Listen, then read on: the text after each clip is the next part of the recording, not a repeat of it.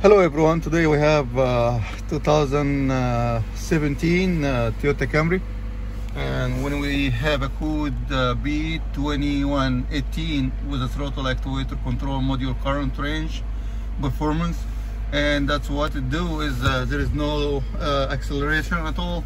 So let me show you the quick fix, and it's gonna be one fuse that we need to be replaced for this car.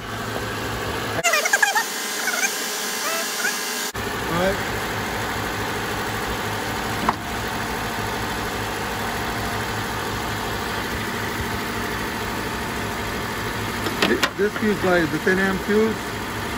This one, we have a red light over here.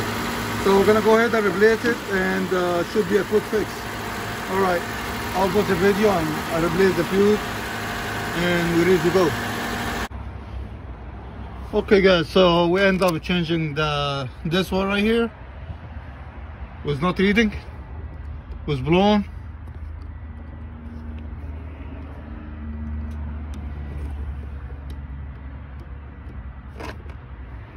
Right here, this one. So for the Toyota Camry is gonna be the third one.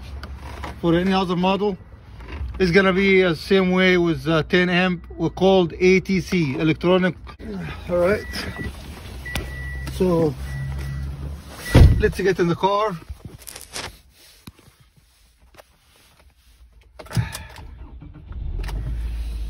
There you go.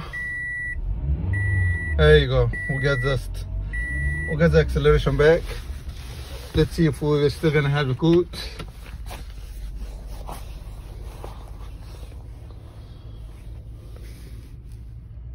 Clear fault code.